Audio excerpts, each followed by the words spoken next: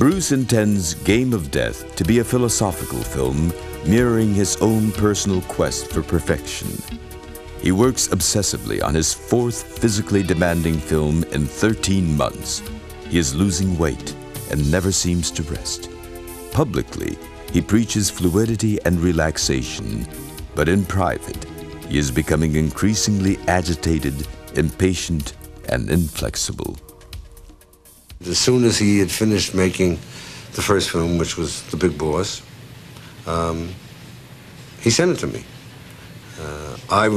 When I had seen the film, scheduled a screening over at the chairman of Warner Brothers, Ted Ashley, and we went to his house and saw the film, and he flipped over it also. I said, why don't we write a script now for this artist? He's doing fantastic. The money will be gotten back out of the Far East and Hong Kong and Taiwan. And so it was decided to go ahead and try to do something with it. A script was written, and eventually I went over to Hong Kong, and a deal was made between Golden Harvest, Raymond Chow's company, and Warner Brothers. And that was the picture called Into the Dragon. It was stressful at stages because I think Bruce was very nervous about doing this big film. It was his first international film with a big budget. And so that was a little stressful, watching the stress Bruce put himself under. But it was interesting watching how Fred handled Bruce and how Paul Heller handled him. Bruce was so nervous he didn't want to start. He was just afraid that it wasn't going to work well. And for him, he had a great deal at stake. I mean, this was his first starring role in an international film, all-English film, whatever. And it was the weight of it rested on his shoulders. And Bruce was very bright. I mean, he understood all that it implied. First, when we started the film, he didn't show up for a while. And for the first week or two, it was hard finding. I was shooting everything but Bruce Lee in this film, and reporting back to Warner Brothers, everything's going fine, but I couldn't send them any film yet on Bruce Lee. He had sort of gotten cold feet. The first scene that he did in the studio, he was so nervous and so physically shaking. We shot the scene where he's sitting down in a chair and just sort of turned his head. It's the only action we gave him in that first scene, and managed to get through it. It was a little bit shaky. We really worked hard with Bruce, but Bruce knew what he wanted in the fights. But as time went on, he became more and more difficult, and I think it was because he had this enormous energy. Bruce was never tired on the set.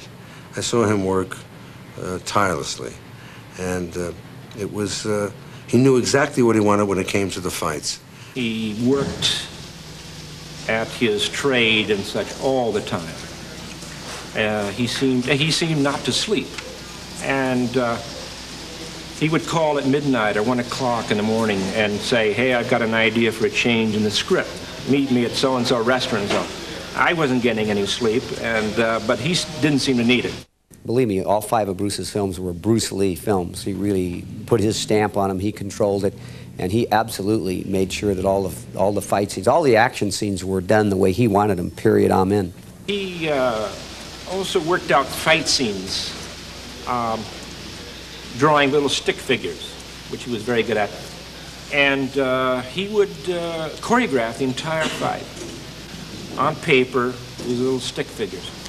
And very easy to follow. And he was extremely inventive in fight sequences and the approach to fighting, and meticulous, and he wanted to be extremely accurate.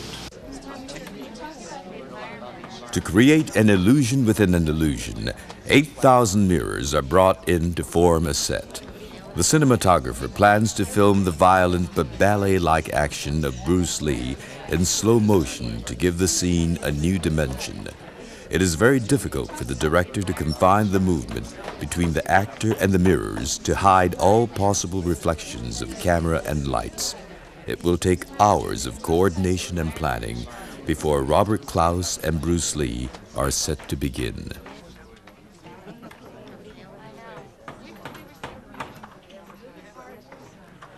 there were unbelievable differences between making a film in Hollywood and making a film in Hong Kong. I mean, they would rent the set, and every night they would send the set back. In other words, they rented a couch, and then the next day they would come back and they would have a different couch, a different color.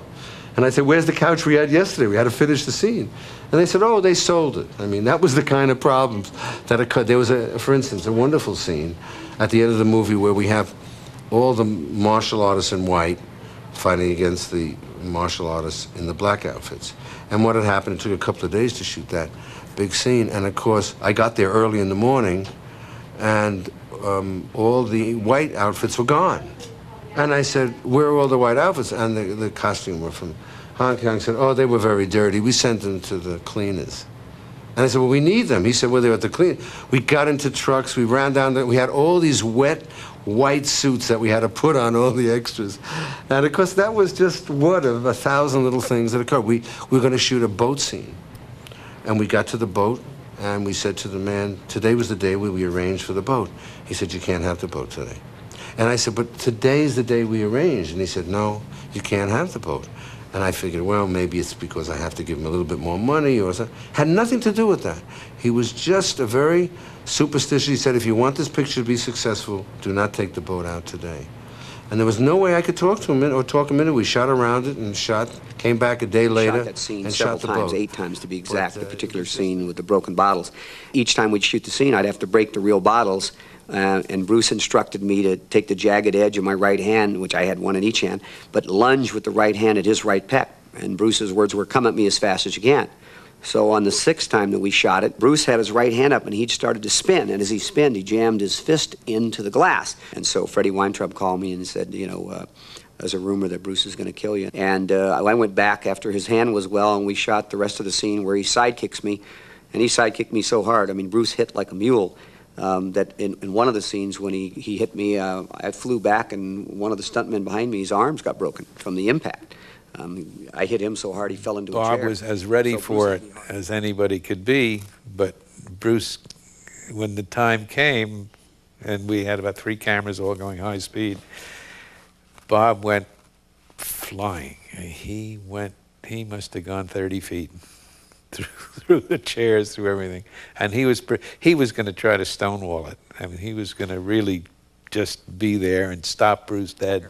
So Bruce hit me hard. Well, in that scene, I'm pretending I'm groggy, and all Bruce had to do was come up and kick me in the face or in the neck, and I'd have been in serious trouble. Well, clearly he didn't do that, and so there really was no problem between Bruce and I. It was just, I mean, I felt terrible then, and I feel terrible 20 years later that he got hurt, but it wasn't a life-threatening injury by any means. It was just an unfortunate accident.